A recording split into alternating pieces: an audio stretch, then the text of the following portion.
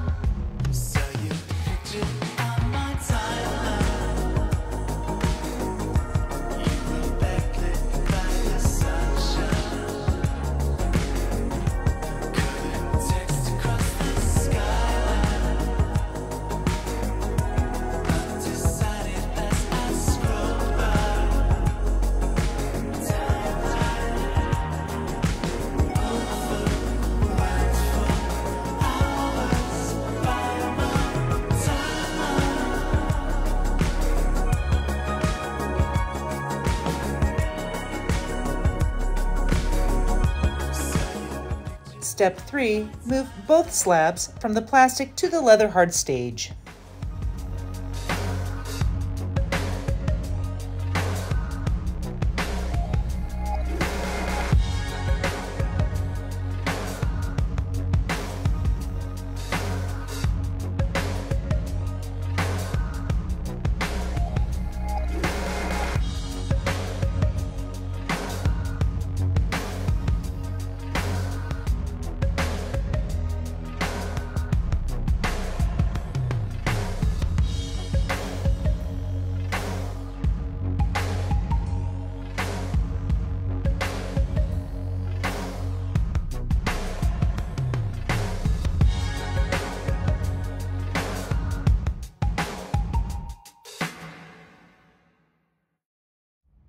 Step 4, use your 6x6 template to cut 2 equal triangles and 2 equal rectangles.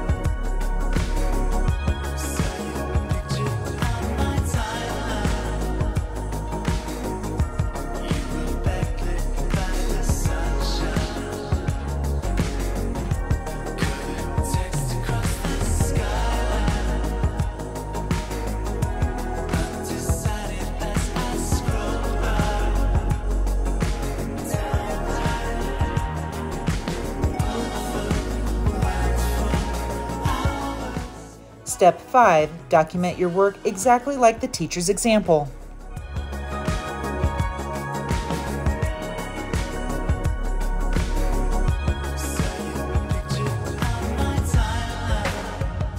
Step 6, stack and store your work in an airtight bag until you are ready for part 2 of the summative assessment.